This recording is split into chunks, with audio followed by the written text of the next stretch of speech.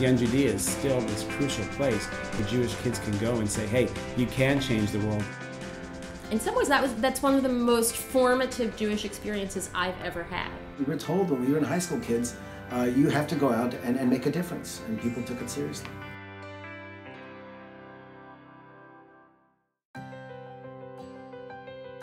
The first couple of years was simply getting our arms around the organization, learning what the reality of the situation was. How do we do so in such a way that expands on the greatness of Young Judaea's history and values and traditions, and at the same time takes a look at the new opportunities to play an even more important role.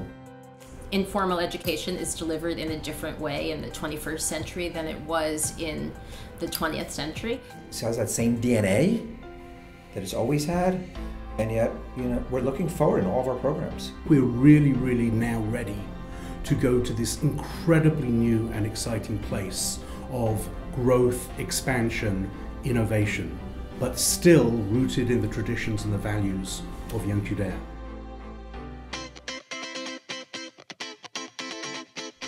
It would have been laughable to think that Young Judaea was going to move its headquarters in Israel to Tel Aviv for your course.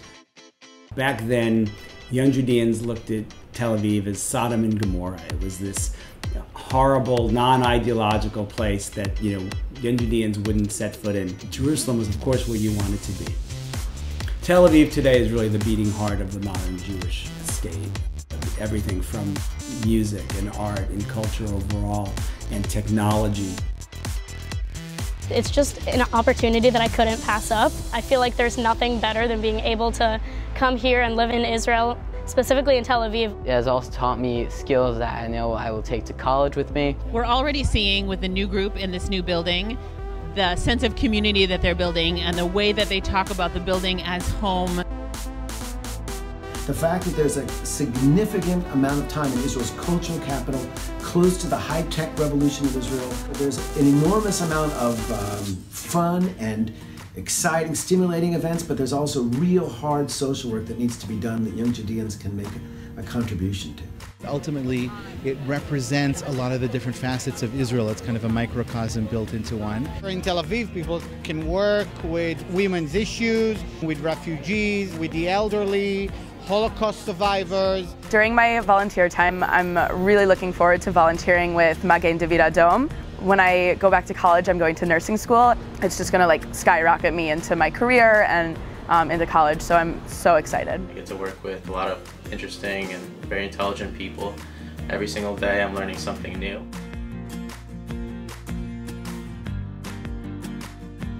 I think the spirit of TY is very much the same. I think the mission, we talk about those 5 pillars of Young Judaea, those have not changed. But the kids and the world they live in has changed. It's harder and harder to imagine a world where teenagers are just spending their whole summer at camp, unfortunately. I think 8 weeks is challenging for a variety of reasons. In the summer of 2018, at Tel Yehuda, students will have the first session, the same kind of classic month-long TY experience that we know and love. And then in the second half of the summer, campers will have an opportunity to participate in 2-week-long special interest programming at camps.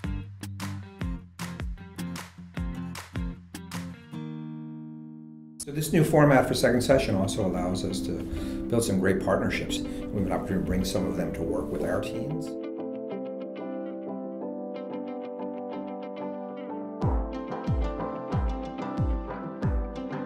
And one of the things about Young Judaea is it's not one camp, it's not one program, it's the whole combined ecosystem of Young Judaea.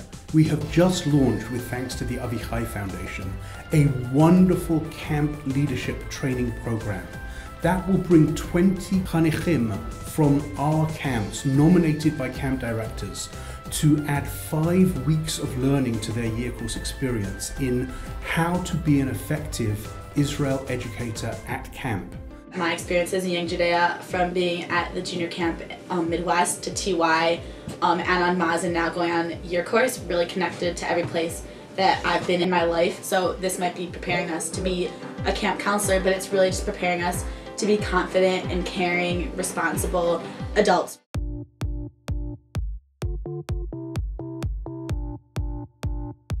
And in our year-round activities, we are seeing more and more communities calling us and asking us to share some of our experience and wisdom of what it means to create teens who lead for themselves.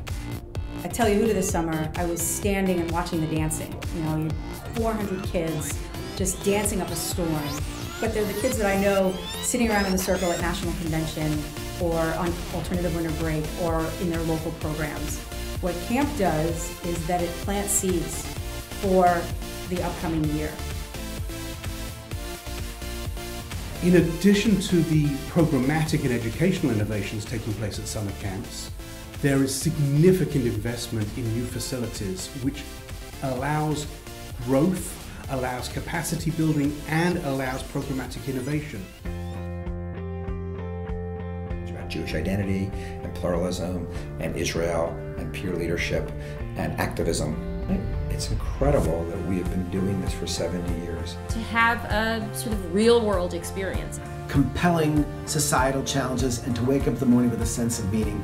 And Young Judaea has the opportunity, after 110 years, of reinventing ourselves with independence, figuring out where our roots lie, but growing the new tree to take full advantage of our aspirations.